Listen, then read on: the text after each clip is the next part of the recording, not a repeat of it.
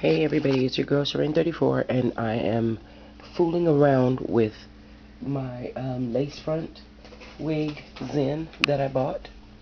And this is her, right here. This is the wig that I bought. Sorry that there's a lot of light right there.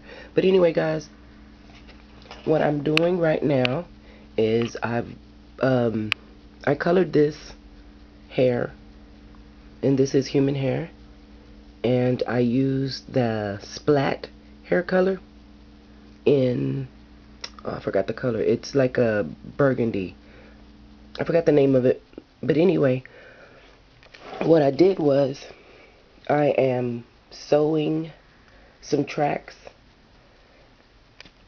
See if you guys can see right here. I've already sewed a few pieces in here. What I'm doing is trying to make this wig look fuller because it's a little thin.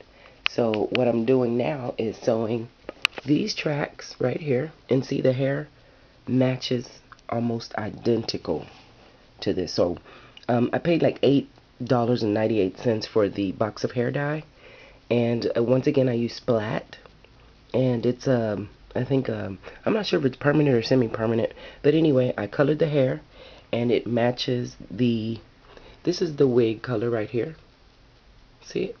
It's like a real beautiful burgundy, and then this is the hair that I colored, and as you can tell it's not as quite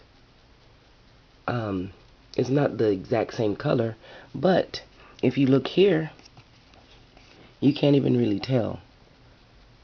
See, you can't even really tell. This right here, this piece right here is the wig, I'm sorry, this part right here is the hair that I dyed, and this right here is the wig hair. And I am using this wand right here to curl this hair. And like I said, Zenn is heat resistant. This right here is heat resistant. It can you can add up to 400 degrees of heat to it. So I just have my wand on 20. It goes all the way up to 35.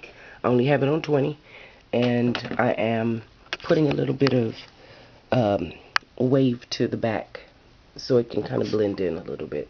And I'm not using a lot of tracks. Just so far I've sewn in like maybe 3 tracks in the back. So now I'm working my way to the top, and when I'm done I'll show you guys what she looks like. Okay, so stay tuned and we'll see what she looks like when she's done. Right now she's a hot mess because I'm still working on her, but she's gonna be gorgeous when I'm done. So stay tuned to the second video that I'm gonna make after this one, so you guys can see exactly what she looks like when I'm done. Thanks for watching, and as always, have a great weekend and happy holidays, guys. Let me turn this light off. Maybe that'll help a little bit so you can see it better. I'll just turn the light on so you can see the color. Nope, that doesn't work. So we're going to leave the light on. But anyway, I'll let you guys know what she looks like when she's done. Thanks for watching, and have a great holiday. Bye, guys.